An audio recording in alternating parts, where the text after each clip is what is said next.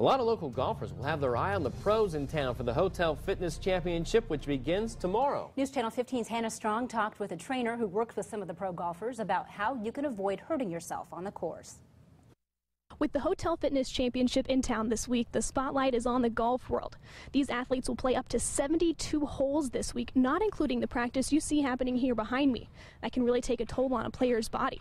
But golf injuries are not just limited to the professional players. They can happen to anyone who picks up a club. Jason Russell, Executive Director of Sports Medicine for Lutheran Health Network's Orthopedic Hospital, talked to us today about some common injuries. He said hand or wrist injuries are usually caused by one specific incident, like hitting the ball in an awkward position. More commonly, he sees people with injuries to the arms, shoulders, or back. His advice on how to avoid these injuries is to stay active.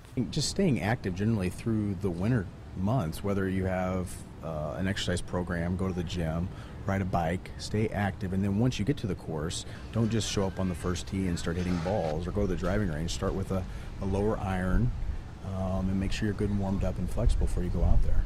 The Hotel Fitness Championship begins tomorrow with the Pro-Am.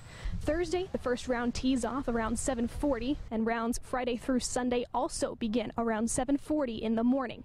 Reporting from the Sycamore Hills Golf Club in Fort Wayne, Hannah Strong, News Channel 15.